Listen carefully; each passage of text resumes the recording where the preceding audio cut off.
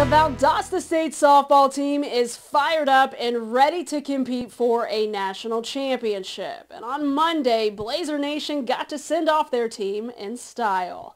Our own Dom Tibbetts was there to check in with the Lady Blazers one last time in Wintersville.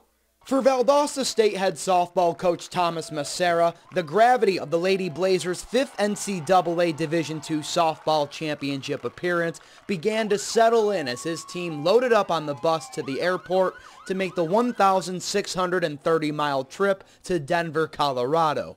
Most kids are going home right now, and these girls, they get to get on a plane and go really play for something they dreamed about since they were kids. Oh, we're so excited. You know, we're playing for every single person out here right now. We're playing for every person on that bus, everyone that's not here right now. When the Lady Blazers land in the Mile High City, the #1 team in the nation, Augustana, will be waiting for them on the diamond come Thursday. But this team won't be playing with an underdog mentality. They'll be playing with a lot to prove. Everybody, they're making a big deal about us being 8 and they're being 1, and why are we 8? Honestly, I don't care. I don't. You got to beat everybody anyway, so why not start out with them? We've been waiting to play Augustana all year, so we're so excited.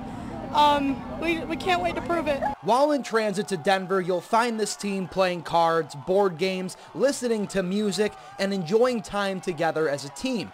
Precious time that was stripped away little more than a year ago. When VSU hits the field, Macera's message will be simple. Just same thing I told them on Saturday, that the game is no bigger than the game. Don't make that game any bigger than any other game. It's still a softball game. In Valdosta, Dom Tibbetts, ABC 27. The Lady Blazers matchup with 1 seed Augustana is set for Thursday at 1 o'clock.